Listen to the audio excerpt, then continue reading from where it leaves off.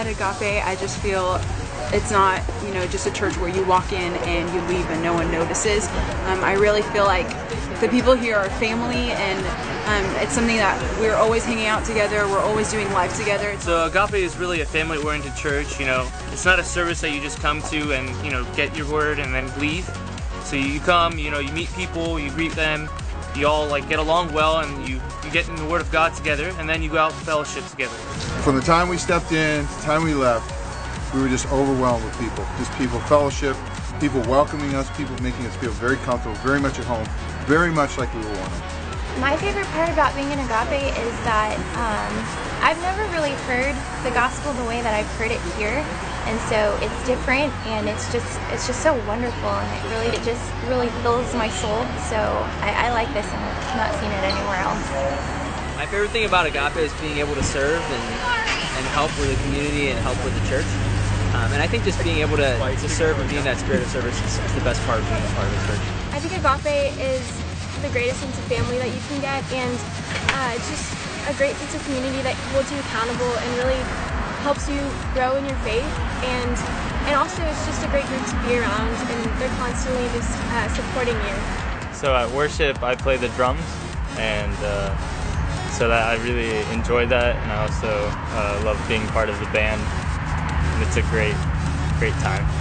So what I love about this church is the community, and that we're all so close and always there for one another. Whenever someone's going through a rough time, you have like everyone there as a big community of sisters and brothers. I think that people should come and visit Agape because we have such an incredible and diverse group of people here. We have people from all over the world, all over the country, all over Texas, from different walks of life, different ages, and we all come together for one purpose, and that's to serve God and love each other. So I think it's a place that anyone could call home.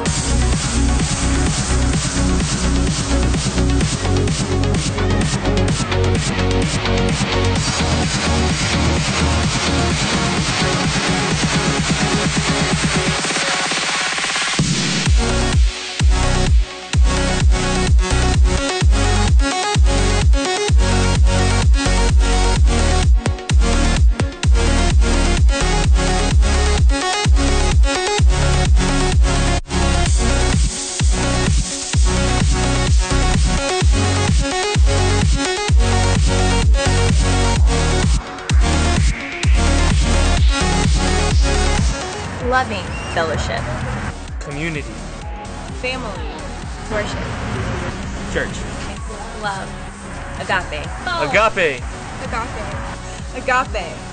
Agape. Agape.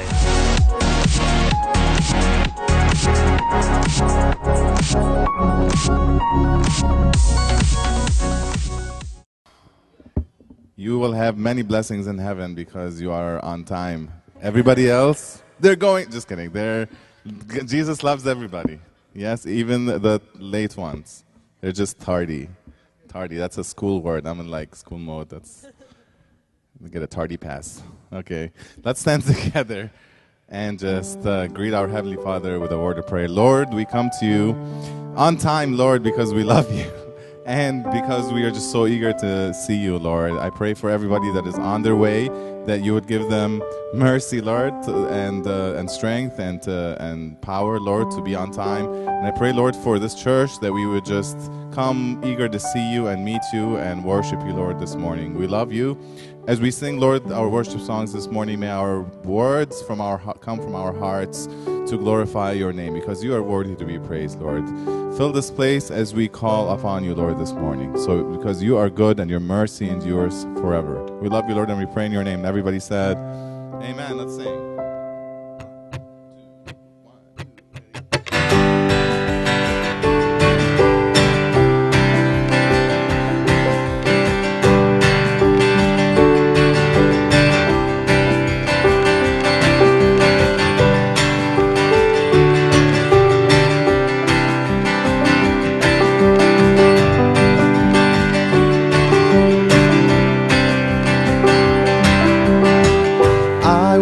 Scream it out from every mountain top. Your goodness knows no bound. Your goodness never stops. Your mercy follows me. Your kindness fills my life. Your love amazes me. And I'll sing because you are good, and I'll dance because you are good, and I'll shout because you are good. You are good to me. And I'll sing because you are good, and I'll dance because you are good, and I'll shout because you are good. You are good. You are good to me.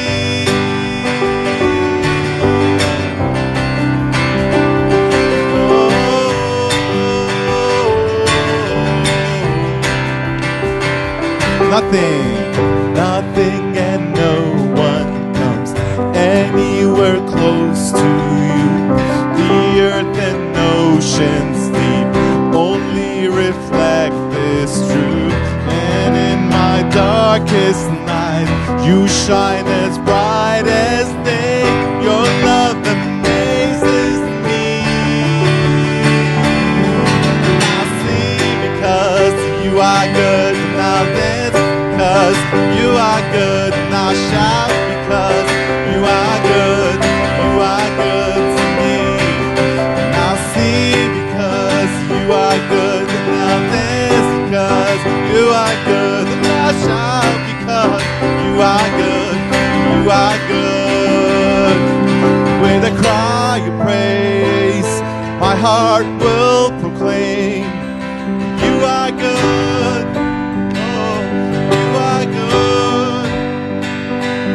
In the sun or rain, my life celebrates. You are good. You are good. With a cry of praise, my heart will proclaim. You are good. You are good. In the sun or rain, my life celebrates. You are good. You are good. And I'll sing because you are good, and I'll dance because you are good, and I'll shout because you are good. You are good to me. And I'll sing because you are good, and I'll dance because you are good, and I'll shout because you are good. You are good. You are good to me.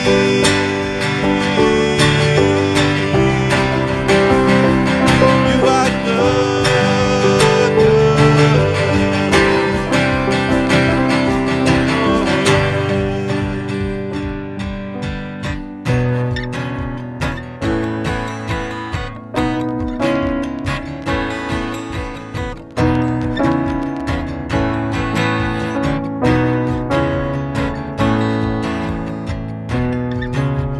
Heaven thundered and the world was born. Life begins and ends in the dust you form. Faith commanded and the mountains move. Fear is losing ground to our hopes on you. Unstoppable God, let your glory go on and on. Impossible things in your name, they shall be done.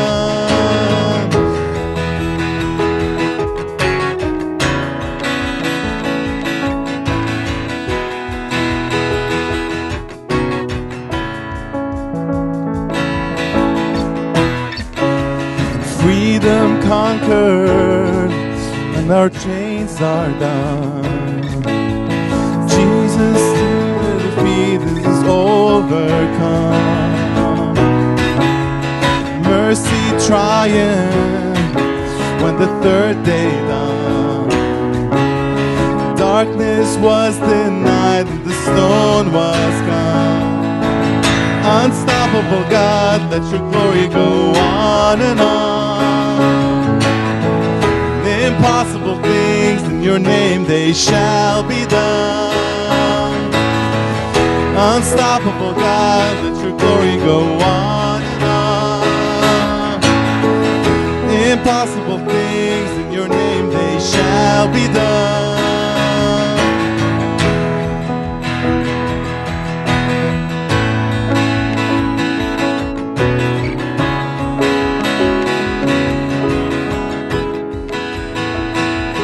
Nothing is impossible. Nothing shall be impossible. Your kingdom reigns unstoppable. We'll shout your praise forevermore. Jesus our God unstoppable. Nothing shall be impossible. Your kingdom reigns unstoppable. We'll sing your praise forevermore. Jesus our God unstoppable. Nothing shall be impossible. Your kingdom reigns unstoppable. We'll shout your praise forevermore. Jesus our God unstoppable. Nothing shall be impossible. Your kingdom reigns unstoppable. We'll shout your praise forevermore. Jesus our God unstoppable. Unstoppable God, let your glory go on and on. Impossible things in your name, they shall be done. Unstoppable God, let your glory go on and on. Impossible things in your name, they shall be done.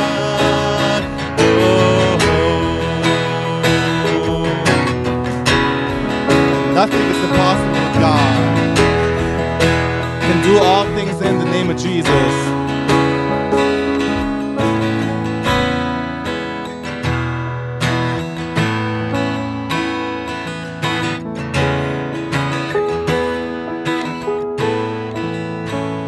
And when my head stretched out towards the sky, you never let me run dry. When I dive into the depths of you, heart is made on you, Jesus in you. Sing that again. When my hands stretch out towards the sky, you never let me run. You never let me run.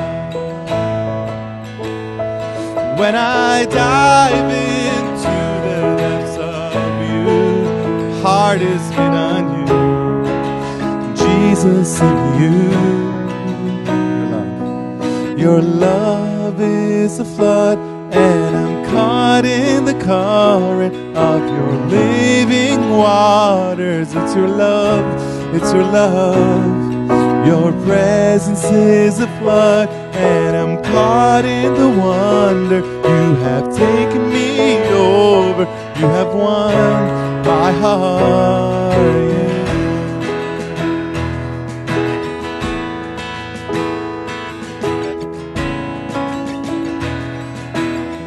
Sing that again with my hands.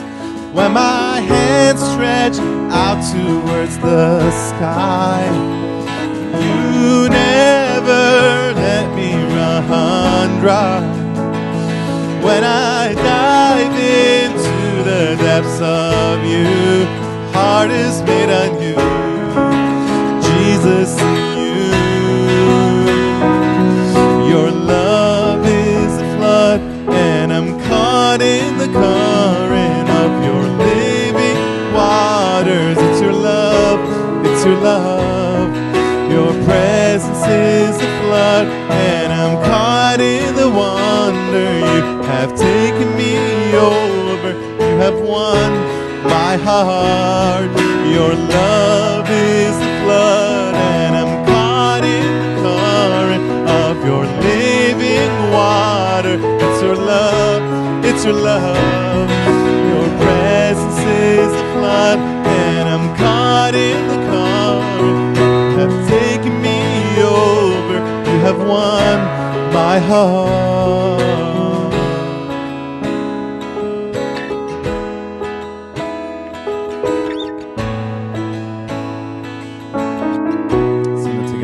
into the deep. Into the deep I will go with you. Submerge my feet to my head in all of you.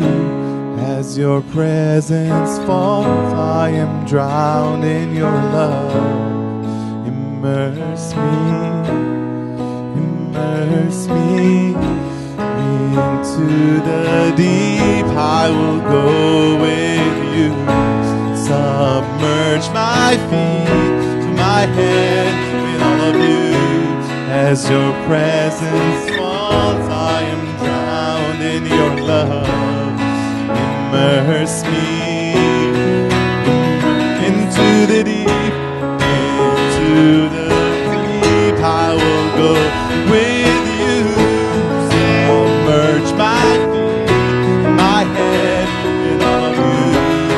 As your presence falls, I am drowned in your love. Immerse me into the deep. I will go with you. Submerge my feet, my head in all of you. As your presence falls, I am drowned in your love. Immerse me, immerse me, immerse me, immerse me.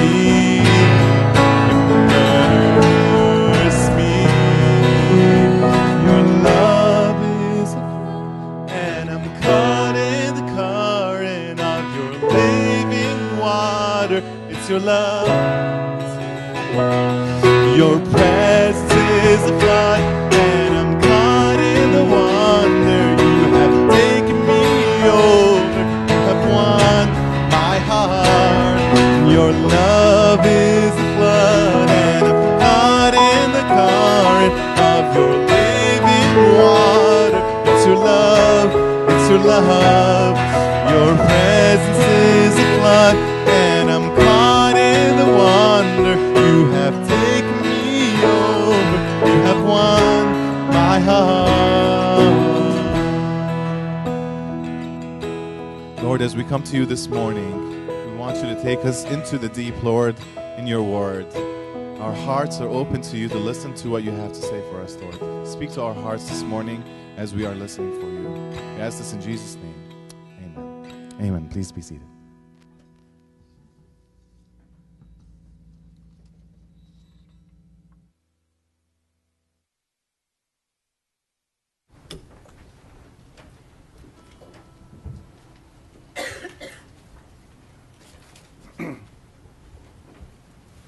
Good morning.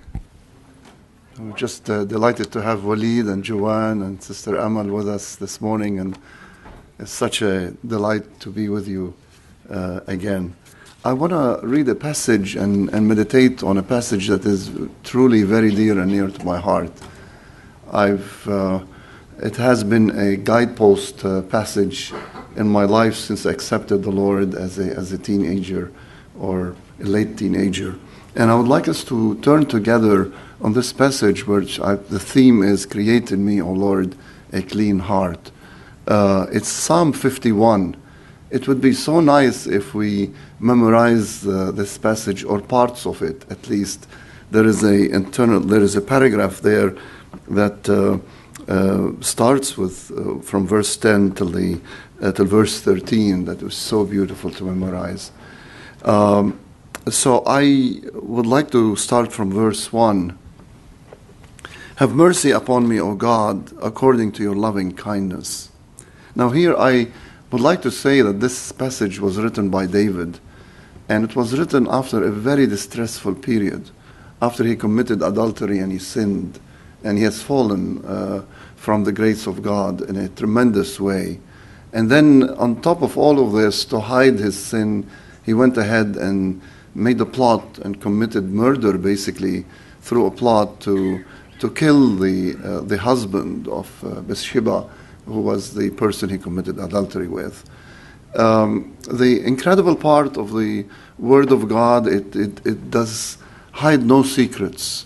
If it was written by men, If it was written by, for example, the Old Testament was written by the Jews, they would hide the faults and the failures of their big leaders, somebody like King David or even Abraham or Moses. They would hide these falters, because if I'm going to write the biography of my grandpa or my father, I'll make sure not to mention anything about their secret failures or some of their failures, but really, like we do eulogies during funerals, we just speak of the great things that the person had. But the best proof that this is written by God Himself, by the Holy Spirit, is the way failures are portrayed, and the agony thereof. So after that period of turmoil, he cries out to the Lord. He cries from the heart and says, "Have mercy upon me, O God, according to your loving kindness. According to the multitude of your tender mercies, blot out my transgressions. Wash me thoroughly from my iniquity and cleanse me from my sin. For I acknowledge my transgressions, and my sin is always before me. Against you, you only, I have sinned and done this evil in your sight, that you may be found just when you speak and blameless when you judge. Behold, I was brought forth in iniquity, and in sin my mother conceived me. Behold, you desire truth in the inward parts, and the hidden part you will make me to know wisdom. Purge me with hyssop, and I shall be clean. Wash me, and I shall be whiter than snow. Make me hear joy and gladness, that the bones you have broken may rejoice. Hide your face from my sins, and blot out all my iniquities. Create in me a clean heart, O God, and renew a steadfast spirit within me. Do not cast me away from your presence, and do not take your Holy Spirit from me. Restore to me the joy of your salvation, and uphold me by your generous spirit. Then I will teach transgressors your ways, and sinners shall be converted to you." What a beautiful and profound prayer to the Lord. Look, if this was written by a human being 1,000 years, well, this is when David was existed, all these kind of essential truths that now have been unveiled and made known to us as believers 3,000 years later from David and 2,000 years later from Jesus, will not be as consistent with our doctrine of faith. I've written a lot of prayers of men from outside the Christian faith, outside the Bible, of antiquity, 1,000 years, and they're not as relevant and real to the human experience, as well consistent with the Word of God, the way this one is. Now, brothers and sisters, let me tell you this. He starts with a cry for repentance and forgiveness. And this is where the Christian life, the gift of eternal life starts. It starts with a cry for true repentance and forgiveness when we are going to be born again. Now listen to this, because there is something which is very true about here, because it highlights the universality of sin. The universality of sin. It highlights the God who is loving and kind, that starts with, "O God, according to your loving kindness," who is merciful, who is gracious. You hear all these words about the God we worship. But at the same time, that God who created man with a free will to just love on him and give him eternal life and give him his eternal inheritance, man have sinned, humanity have sinned, and you and I individually have sinned. Now, you have to realize that this is a biblical truth.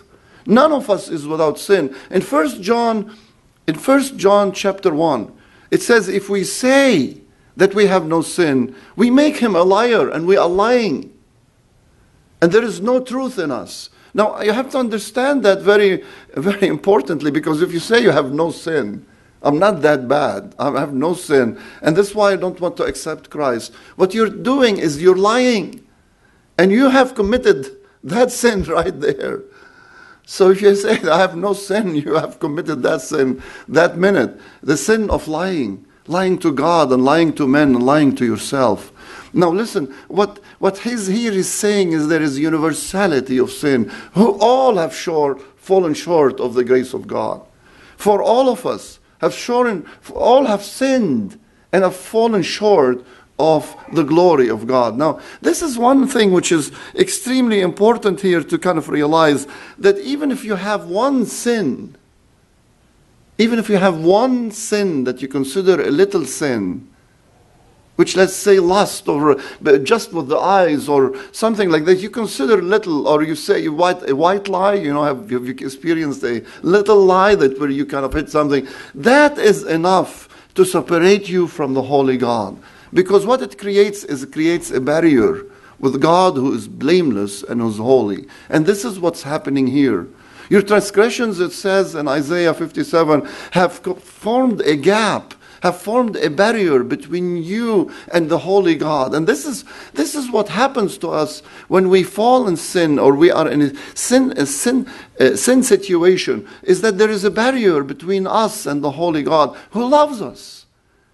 And the terrible thing about sin is it keeps you away from experiencing God who is love and the loving kindness, the love and the forgiveness of a loving God. This is what happens to sin. Now you have to understand that before David committed this sin, David was experiencing as a child of God, a special relationship with God, as a best friend, as a dear father, and as a shepherd. Remember in Psalm 23 where he tells them, the Lord is my shepherd, and this is all what I want. I'm in need of nothing. The Lord was not only a shepherd, but he was a father. In Psalm 27 he says, even although my mom and dad, my mother and father would leave me, he will embrace me. He looked at him as a fatherly figure, which is exactly we understand with the New Testament when adoption happens. When you accept Christ as a personal Savior, now you have the right to call him Abba Father. You can experience him as a father, but also as a best friend, as a companion. You can enjoy his presence, but also his providence and his eternal love. And he realized that when he committed that sin, it did separate him. Now you might not be somebody who has committed a sin like David. You might have plotted to kind of kill anybody or have really committed adultery, but you might be a person who have drifted away from the faith, or even as a child of God, or might never have experienced the Lord. And the Lord is speaking to you this morning from the heart. You are mine. You remember this? I wish we have this verse. We should translate it in English. Because do not be afraid, it says, because I have redeemed you. I've called your name. I've called you by name. Because you are mine. The Lord in a personal way is reaching out to you and says, whatever distance you have chosen from me, come unto me. I just want to embrace you. But come with the heart of repentance. If you can put the first slide. Come with a heart of repentance in order to experience my love and forgiveness. And I ask you to come to me because I care for you. Now, this is the kind of a calling that the Lord is making for every person. And that sin, no matter how little it is, it does separate you from God. Now, there's those who kind of experience, do not understand the concept of grace. They have to understand that the importance and the centrality of the fact that once you commit one sin, that one sin is going to automatically lead you to death. And death means separation, a separation from God. And this could, if not associated with repentance, can maintain an eternal separation from a living and loving God. And this is what we call hell. Hell is being separated from the love of God on an eternal basis. And this is what the Lord is speaking to each and every one of us. Now, examine, just think for a minute. That person is driving and he's drunk. And then he sort of hits someone and kills that person, kills the other person. And then they take him to court, and that person would go before court. He said, look, it was totally unintentional. I was just drunk. I didn't see the person. It was so cloudy and there was some rain. I did not do it. But remember, O judge, remember that I have done a lot of good other works. It's an innocent mistake. I've killed that person and I should really go free, because if you weigh all my good works that I've done, all the excellent things that I've done, and compare them to that little crime that I've done or little thing that I've done, and I was drunk, I should be free. Would any court in the world would do that? I mean, yes, the judge would say, we understand you've done a lot of good things, but there is a crime that you have to pay for it. And here, every one of us has to pay. The wages of sin is our death, is death. You have to pay for that sin with death, and it's eternal death. It's total separation from God and His love and His forgiveness. And this is what hell is. This is why people are tormented there, because they're sitting in a state of depression where they're eternally separated. And this is why people are separated from God. They are in that state. They're living hell on earth. But you know what? Every court in the world, no matter how tribal and how primitive it is, if the conviction has come and the verdict has come that somebody else has paid for your crime and came and turned out to be your alibi and your substitute, and if somebody else came in and said, no, I did it, this person should be free, then you are justified. That is, justified means just as if you did not sin, you are set free. You understand? If that court, somebody is going to come and say, I committed that crime, no court in the world would allow two different people be held responsible for the same crime who have never communicated with each other and have been separate from each other. And this is exactly what the Lord Jesus Christ did for us. This is the grace of God. The loving God said, look, you have sinned. And the wages of sin, no matter how big or small it is death. You have to pay before the upper Supreme Court, not in the United States. There is a Supreme Court higher than this Supreme Court. You have to pay by death. But listen, I have sent my Son, my word. I came to be your alibi, your substitute. And I will take the penalty of death because I love you. You understand what it is? It's kind of I remember Hillary Clinton when they were asking her during the last campaign. It's interesting in the campaign in the United States how they sort of pick on the presidential candidates. Maybe rightly so, but they go to extremes. Like each kind of a campaign manager is trying to show that their basically candidate is sinless. And then, all of a sudden things start emerging and it's like, I wish they haven't really opened their mouth, because not only they are, they're really sinful. I mean, it's terrible. I mean, the campaign, they start digging graves. And Hillary Clinton, when they asked her and say, Mrs. Clinton, or, Secretary Clinton, have you ever lied? And I was going to go hold that person asking that question. He said, what kind of question is this? I mean, who hasn't lied? But it gives you that kind of hypocrisy society lives in, even this society. And you know what she answered? She answered like a very smart lawyer. She said, I've never intended to lie. Give me a break. You just lied. What do you mean I have never intended to lie? You see what it is? You see how we kind of try to make it up? I mean, if she was, I don't want to say, but if she wanted to be candid enough, she would say, everybody has lied. But I depended on the grace of God. I believe there's a forgiving God, and I have a position not to lie. It's something like that. But you be honest. Be honest. So there is the universality of sin, but there is the fatality of sin.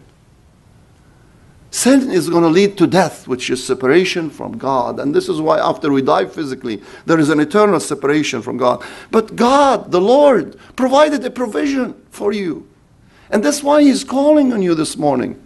If even you have distanced yourself from the Lord, or your relationship is not the way it is, your fellowship is not the way it is with God, the Lord is calling you this morning. Because of the Lord Jesus Christ, come back to me.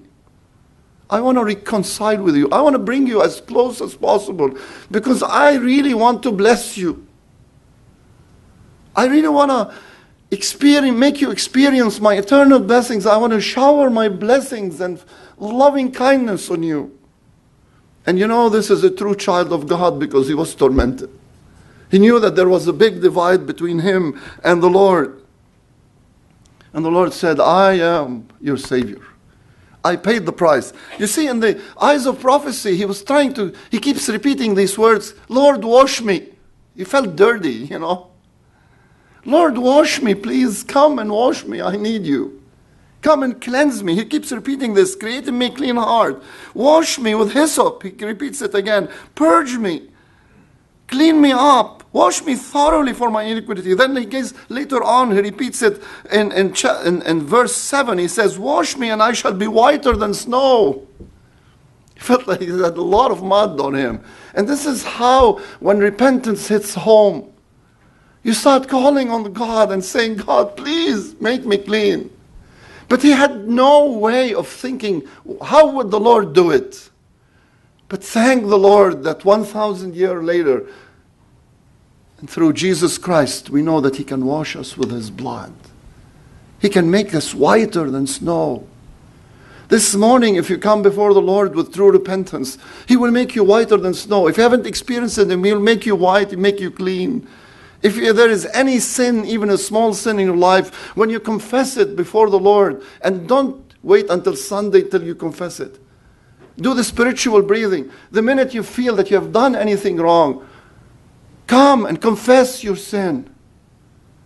And in your daily devotion, the first thing you do, when you say, Oh Father, Oh Abba Father, hallowed be thy name. The minute I say these words before the Lord in my daily devotion, say, Lord, make my life holy and make me clean so that I can pray your kingdom come, your will be done. So I ask you this morning that you turn your eyes to the Lord and seek that kind of forgiveness through repentance. And many people today are trying to seek forgiveness and the new life without repentance. And it doesn't work. This is a necessary element of coming to faith and reconciliation with the Lord Jesus Christ. Repentance means that you're going to turn direction 180 degrees to come to the Lord. You want to come and turn. You're going this way, and then you're going to turn all around, make a U-turn to come to him and know him. He has provided a provision, brother. He has provided a provision. I tell you this, it's one of the kind of terrible things when I watch around September 11, this kind of movies that will give me so many illustrations to the plight of humanity on September 11 on the World Trade Center. And what breaks my heart is when they show again these pictures that I've seen them in 2001, and I've been seeing them, these men throwing themselves from that building on fire because they didn't want to be burned. And this is the situation of humanity. They think they're going to save themselves. And you know, some of the pictures, when I see them, I feel I want to cry. Because there are few men. There is one man who took off his jacket or possibly got a curtain someplace, and he thought he can make a parachute out of it. And he held it in such a way he thought, and when he threw himself, because he says, I'm going to be burned anyhow, so let me try this. And he held it in such a way, he felt that the air would sort of cause it to become like a parachute.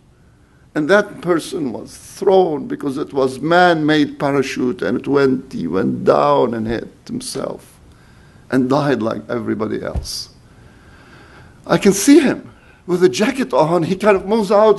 He doesn't know what to do, so he holds his jacket up. He holds it like this from the two sides and tries to make a parachute out of it. It's man-made parachute that doesn't work. And he dies. And many people like us, in the midst of depression and conviction, they think they can save themselves. But look, the Lord provided you a parachute. The Lord provided you a parachute through Christ Jesus. Those men in United 93, which was the last plane that really hit in Pennsylvania, when they realized on the phone that they are definitely dead, and that these kidnappers are not there kidnapping them just to trade with them, that they are taking them to kind of basically blow them up, either at the White House or in Congress. And they felt so desperate. Imagine if they had a parachute, or they had a group of parachutes. Somebody gave them parachutes. But you know what would be the greater sin? If these men in the World Trade Center or these people in United 93, they had parachutes, somebody gave them a parachute, say, this is the way you can save yourself. And they refused. This is exactly what the Lord has given us through the Lord Jesus Christ and His grace. He said, look, this world is on fire, and you have a parachute. Hold on to it. And if you say no, then you are going to be blamed for your sin. The Lord is not blaming you for the tendency to sin, but He's blaming you for the fact that you refuse to take that parachute, that way of salvation, that provision of salvation through Jesus Christ. But the second thing that you see there is with repentance and forgiveness, then he cries for the root of the problem, heart holiness. Create in me, O God, create in me a clean heart, O God, and renew a steadfast, upright spirit within me. Look, the verse that comes before it is very profound. It says, verse 5, behold, I was brought forth in iniquity, and in sin my mother conceived me. What is he talking about? Like a tremendous diagnosis. The Spirit of God gave him a tremendous heart diagnosis. He said, Lord, you understand, there is a tendency within me, within my heart, to sin. There is a tendency. Now listen, you're not held responsible for that tendency, because this is a mutation. This is something that has happened when Adam fell and we sort of inherited. But you're held responsible for the fact that you don't want the Lord to do spiritual heart surgery on you to get you rid of that, the power of that tendency. You understand? To clean you and get you rid of that tendency. It's like those people who are born. Dr. Walid will understand, Dr. Jane, who's a physician, and the other physicians with us, I can see some of them here. They understand very well that some people are born with congenital heart disease. They have a tendency to have a problem with their heart. And if this heart gets infected, then they're in real trouble. If they have infective endocarditis, infection of the heart, with a malformed valve, they are in big trouble. Now, you're not held for that tendency, for that congenital thing, that's a hereditary thing, unless you refuse that the surgeon would do free of charge surgery. Sort of a surgery for you to relieve you from that problem. Painless, free of charge. You won't feel anything, but He'll get you rid of that problem. Create in me, O Lord, O God, a clean heart and an upright spirit place within me. This is the cry of humanity. You see, after experience the Lord, I would call on you. This is what the meaning of true being filled with the Holy Spirit is, desiring heart holiness. Lord, I have a tendency within me. I have that insufficiency. I have that malformation. But Lord, you can work something in it. There is something about I don't want to talk to you here physiology and medicine, but I tell you there's something incredible about what the scriptures talk spiritually would happen and what actually biologically happens to us. Every minute, the heart is being cleansed from toxic substances, including carbon dioxide and lactate and others, by the flow of pure blood coming from the lung. clean blood comes in every minute through the coronary arteries and goes into the heart and cleans it. It takes these bad substances, toxic substances away, and it gives it oxygen and glucose, the substances of life. This is exactly what the blood of Jesus Christ would do in your heart. And you know what happens when you have a heart attack? A clot comes in and prevents this kind of a clean blood, pure blood, to purify your heart. Because a clot came into that, that artery. Isn't that? Coronary artery disease, we call it.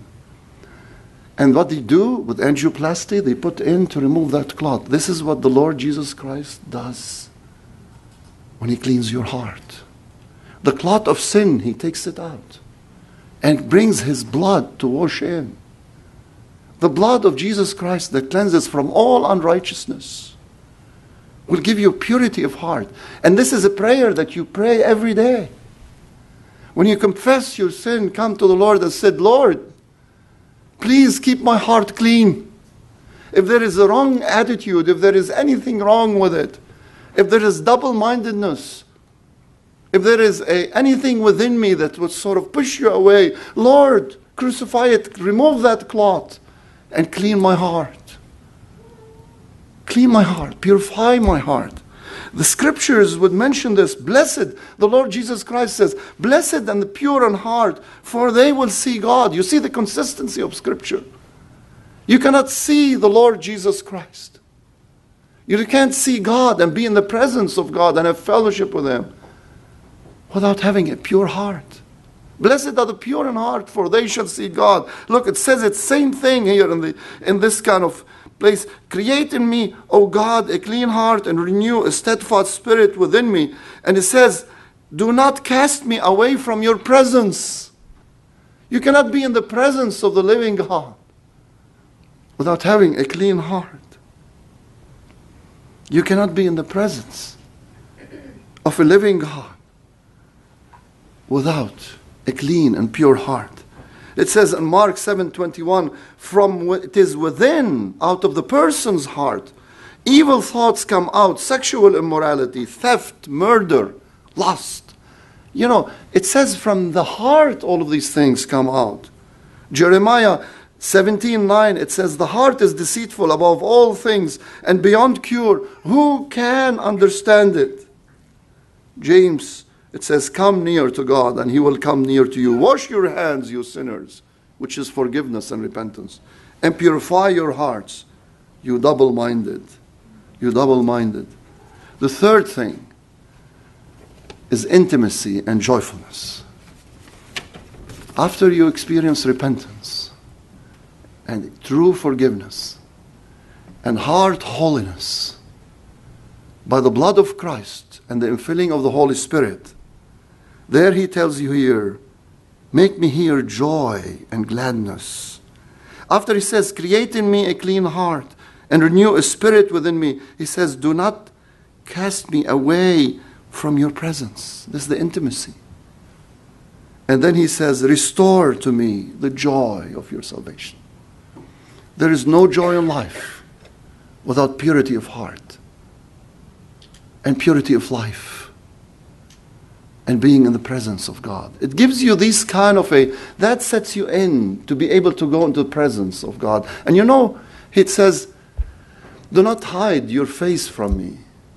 That is, I want to be in closer relationship with you. I've been separated by sin from you. But now after you clean me, now I can be in your presence, in your holy presence. There is something about the holy presence of the Lord Jesus Christ. I was telling my wife Lamia, and maybe she might not like it, but we've been married for 34 years. And on Saturdays, when it happens that we're sitting in the same house, she's sitting at her desk and working on her laptop, and I'm sitting at work and maybe working on a sermon or a paper. And I tell Lamia, you know what? Just because I'm in your presence, it's such a blessed thing. I get great satisfaction just be with you. Been married for 34 years. Just being together in the same room, it gives me so joy that every now and then I throw a joke, I go into a room. throw a joke and we have a laughter together. But how much more the presence of the loving, living God? You don't know what you're missing if you're missing that good time of daily devotions and fellowship with Him. When He talks to you through scriptures and you feel like it hits your heart. And you talk to Him and you're just kind of on the way, you're driving. Don't overdo it when you're driving, but just talk to Him sometimes. I mean, I drive well, relatively well, but I talk to the Lord all the time. And sometimes when I'm hearing a song, I'm raising my hands and people around me are saying, just stopping on the side. So I decided not to raise my hands. But you know what? Be in the presence of the Lord. Because He's omnipresent. He's always present. There is nothing that gives you more joy. I was talking to my dear brother, Adil Tawfiq. He had such a terrible tumor. He had a life of really... And told you, Adil, he's my next door neighbor, and I love him. And he said, Adil, what made you go through this kind of sinus cancer with all the kind of terrible radiation and chemotherapy that gave you? He says, the presence of a loving and living Lord. When he used to go to this is what gives joy to the life. When he used to go to MD Anderson, and he used to put the happiest cancer patient on the front and on the back, because Jesus is my shepherd and best friend. And I used to say, there you gave the best sermon to thousands of people. Sometimes he was trying to pay in the park and to go out, and all of a sudden, because he has heavy tearing, which is because of all the radiation he had. And somebody came to him, young man who was kind of bald and he had been under radiation. And he came to him and he said, sir, don't cry. It's going to get better. And then he started crying, that little kid. He said, no, I'm not crying, but I can pray for you. I'm actually rejoicing because I'm in the presence of a living God who loves me. You don't know what we're missing when we have that. But last thing he says, and this is a verse I would like you to memorize and just capture. He says, when you do this, when you restore the joy of my salvation, and you uphold me with your generous spirit, you fill me with your generous spirit. You know what happens? Verse 13. Remember, this is the last verse in this sermon, and then you can go. But I tell you, verse 13 is so wonderful. And I will teach transgressors your ways, and sinners shall be converted to you. You understand? وَأَعَلِّمِ الْأَثَمَ طُرُقَكَ وَالْخُطَاطِ إِلَيْكَ يَرْجِعُونَ. You know what? This is not Old Testament mentality. This is Christ speaking through him. Because according to the religious mind, and this is what we see in our area, the transgressors, you should go kill them, David. You should destroy them. And the sinners, you should go after them. No. He says, I will go and teach them your ways. And sinners, you know what?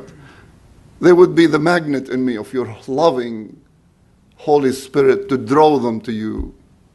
Isn't this the story of men and women who loved the Lord Jesus Christ, who came to our area? When I think of them one by one, Lillian Thrasher, and I think of Eileen Coleman, how through the love of God they won people to Him, children and old people and young people, people afflicted with tuberculosis. I think of Lillian Thrasher and these. I think of Watchman Nee in China. Oh, I wish people would kind of read a little bit about the story of Watchman Nee, that great man who spent 20 years in prison, and he died in prison between 1954 and 1974. If you can read his books, he won so many people in jail because the love of God was in him, and he taught behind bars. And his jailers used to they stopped sending him jailers close to him, because when he speaks to them, they convert. They come to know the Lord. One of his jailers, he used to one of the guards. One day they allowed men to go in, and they beat on Watchman Nee so hard with chains and basically bats and so they beat on him, and they broke his shoulder, and he was like helpless. And that jailer, he looks at him and says, Mr. Nee, are you still alive? He said, yes. He said, I thought you died. And then Mr. Nee said, no, I didn't die yet, because I'm still praying for you to know Christ. Mr. Nee is telling that jailer, you know, the kind of the guard. He says, oh, please don't do that, because my wife tells me that if you keep praying for me and I accept Christ, I'll be with you in that cell. He said, oh, this would be the joy of heaven. Come and we're both free in that cell. I'm still praying for you. You know that what happened to that guard, like many other guards? He came to know Christ. And they put him in prison, and he won't give up on the Lord. See that beautiful verse? Then I will teach transgressors your ways, and sinners shall be converted to you. Sinners shall be converted to you. When you have the magnet of Christ, when you've experienced that gift, that blessing of a clean and pure heart, when you have experienced His loving kindness and forgiveness, when you come to His presence and experience the exceeding joy of being filled with the Spirit, then you have the magnet of Christ to draw men, not to you, but to Him. Let us bow our heads and pray before the Lord. Reach out to the Lord wherever you are today. There is a Lord who loves you and died for you on the cross.